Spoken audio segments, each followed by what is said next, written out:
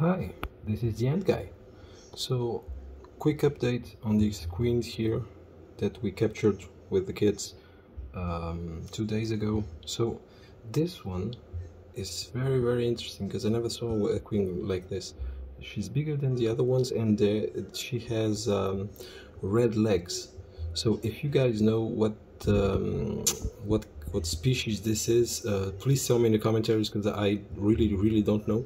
This one, I'm pretty sure it's a Lasius Niger, and these two are a little smaller. I do think they are Lasius flavius. I will wait till the first workers appear to be 100% sure of it, but yeah, I really do think there. This is a Flavus, and this is a Niger, and this one I really do not know. So if you can tell me what kind of species this pretty lady is, please tell me in the comments, because as you can see here, I put a little drop of sugar water in each and every one of them, except the last one, because as you can see, sugar water all the way. So this is a different setup that I'm trying, and all of the queens already have some eggs. So this one, it's the she already has about 5 or 6 eggs, and the other all have 2 eggs.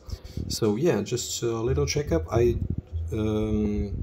feed them about 5 minutes ago a little bit of mealworm. So yeah, I will keep you guys updated, and here's a little update also of my, just wait just a second.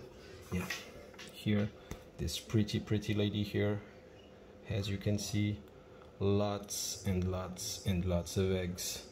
Yeah, she's doing pretty well. I think it's since I've put her here in this Ants Canada nest, she's doing just amazing. So look at all the broods. We have some larvae here, we have some eggs, some cocoons. Yeah, she's doing pretty well. I'm hoping that next week or in maybe 2 weeks she'll have a boom in population.